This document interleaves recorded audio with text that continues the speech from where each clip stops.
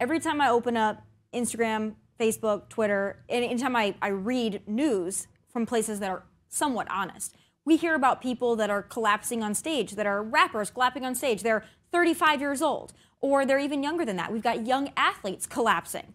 And for me, it's like, wow, you know, those stories probably happened before, but boy, there seems to be something very weird happening with otherwise young, healthy people who are dying, collapsing, having real complications.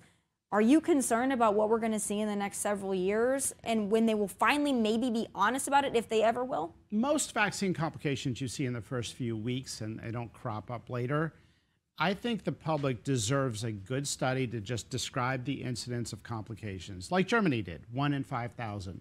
If you want to get the vaccine and you understand those risks and you don't have the antibodies in your system and you're, you know, someone who's susceptible, that's your choice, you and your doctor. But we don't have any numbers, so we're flying blind. So I want to know this.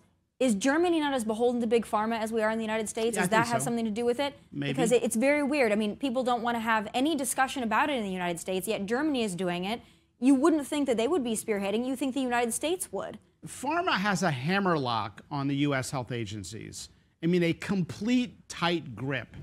And they do very little without Pharma basically guiding and steering.